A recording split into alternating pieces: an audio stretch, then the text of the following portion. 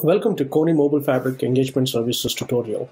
In this video, we are going to cover the basics of how you can use MobileFabric to engage and communicate with the end users of your mobile applications. MobileFabric drives user engagement by delivering campaign-driven messages as well as event-driven messages to the end users. Additionally, external systems can also send notifications to devices using a direct API call. Each time an end user installs a mobile app, it registers with MobileFabric engagement services. The user will indicate their opt-in for the push notifications on their device. During opt-in, the device type and any additional user information is stored within the MobileFabric. Additional data and analytics about the user is captured as they use the app. Campaign administrators can also create user segments and associate them with messaging campaigns to target information to certain users. These rules can also include contextual data as well as users' location based on geo-boundaries or beacons. MobileFabric Engagement Services also allows the creation of events where an administrator defines the message and actions for a given event, and these events are triggered by the client app or by any other backend system. The input to the event API is the user or device to target, plus any substitution parameters that are needed for the outbound message. The messages sent by MobileFabric can include push notifications, rich pushes, emails, two-way SMSs, and passes for the Apple Wallet. Now let's log in into the MobileFabric and look at the engagement console. As soon as we log in, the first screen that we see is the dashboard. Now here we get an overview of the applications as well as the campaign activity on the dashboard. Now, as you can see here, there are total 61 campaigns that are already set up. And also we have total of 10 devices. The number of users right now is 0, but that count will go up as we continue with this demonstration. On the applications page, we can see the various applications that are already installed on this server and see the number of users, devices, active campaigns, and available events. Next, we are going to go to the subscribers page. Now, on the subscribers page, you can look at all the devices that are already subscribed to the various applications. And also we can see the number of unique users along with the apps that they have installed. The users can be clicked on by looking at the users tab. Right now, we do not have any of these users, but then we will create one in this demonstration as we go on. Next, we are going to take a look at the engagement section. Now, on the engagement section on the left-hand side, there are pages to manage the campaigns and managing the events, as well as sending one-time ad hoc messages to one or more users. Now, these ad hoc messages can be initiated from third-party systems using an API also. There is also a page to create and manage user segments and a page to define locations using both geo-boundaries and the iBeacons. To demonstrate these basic capabilities, we have a demo application that allows the end user to create a user profile and opt in for the messaging. So one of the first messages that you see that pops up when you install the application and start the application is asking whether it is okay for the engagement services to send out the push notifications. So I'll go ahead and click OK. Now this is a screen whereby we can go ahead and create the user information so that the user can get created on the engagement server. Now we can go into the messaging server itself and see whether the user has been successfully added.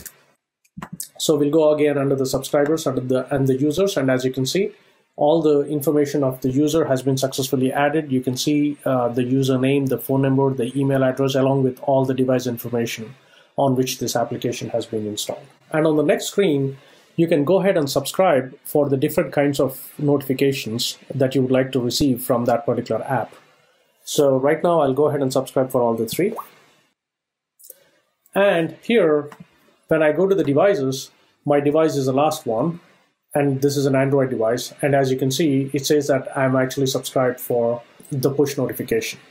You can also go in to the users and see that I'm basically subscribed for the push notification, as well as for the email, as well as for the SMS. Now, I already do have an existing campaign that is running on the engagement server right now, and that particular campaign sends out a 20% off coupon using a rich text message to any user who is in the Alabama area. So right now, if you may recall, we actually created the user with the state as being Florida. So what I'll do now is I will go ahead and update the state information of the user. And once the state information has been updated using the application that is running on the device to Alabama, you will see that there is a new push notification that comes in to the application that is running on this particular device. Next, let's take a look at the campaign that I just talked about. The campaign here is called as Acme Welcome Discount. Now we can look at the campaigns by going into the engagement section and clicking on the campaigns. Now, when you click on that campaign, you will see that the name of the campaign is Acme Welcome Discount, and you'll see the start and end times of that. And when you click on the Select Users tab, you see that I've chosen the segment called as Acme Discount segment. Now, the segments can be viewed going into the engagement section, or we can click on the segment here. As you can see here from the details of the segment, the condition for the segment based off which the users are selected for this campaign is when the state attribute of that particular user contains Alabama. So I'll just go ahead and close it. Again, coming back to the campaign, we can see that this campaign is currently running. Now, what we'll do is we'll go ahead and change our user state information from Florida to Alabama, and that should trigger a message from this campaign. So let's go to the application on the mobile device. Now I can go ahead and click on my profile here. So when I click on my profile, I can go ahead and update the information. And what I'll do here is I'll update the state information from Florida to Alabama. And as you can see, it has been updated successfully. And we also got the rich push message that was sent out as soon as this update was done. So let me go ahead and click on the show. And once we click on the show, you'll see that the coupon is displayed on the device. The next thing that I wanted to talk about was events. Now, events work very similar to campaigns, but instead of being triggered by the user segmentation rules, they're triggered from an external system using an API. Here on this particular screen, you can see the trigger event option. So when I click on the trigger event option, it'll allow me to enter event ID of an event that is already set up on this engagement server. And then that in turn will basically trigger a notification. And to look at the events that are already set up on the engagement server, go to the engagement section here, and then we can click on the events. As you can see, there are two events that are already set up here. There is a status upgrade event as well as a test event. Now, when you click on the status upgrade, you will see that it has been set up to send out a push event message. And the message basically says, dear, the first name and the last name. These are dynamic attributes, and they get replaced by the first and the last name of whoever the message has been sent to. So from our sample application, as you can see here, I'll just go ahead and enter the event ID number 9.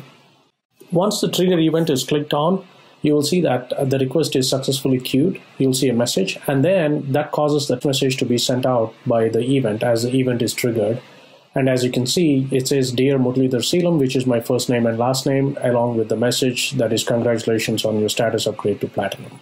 For more information about the engagement services or other features of the Kony MobileFabric, please visit developer.kony.com.